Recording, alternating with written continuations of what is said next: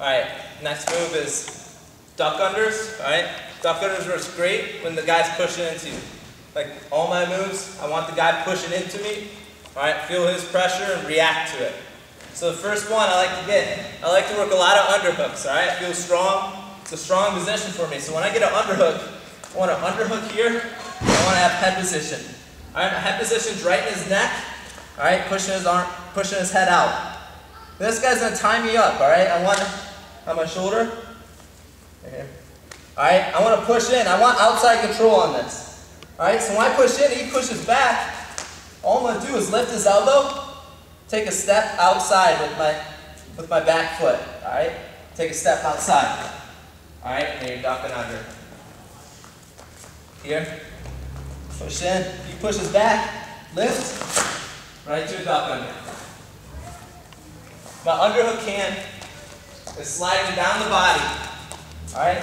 So when I duck under, alright, this arm is sliding down. Down to his hip, or if you can, his legs. Sometimes you'll be able to slide all the way down to his knees and buckle his knees in. So here, alright? Slide, buckle those knees. If you can get to the hip, that works also. So you have an underhook, head position, and he has inside control. I push in.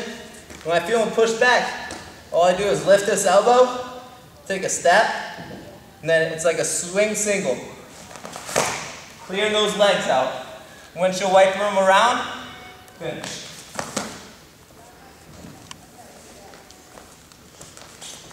Underhook. Push in, he pushes back. Right into him. Alright? It's key to swing those legs around. If you leave those legs out in front of them, guys will grab them, they'll funk you. Alright? Start rolling around. Alright? You want to clear those legs out. Alright? Push in, push back. Drive in.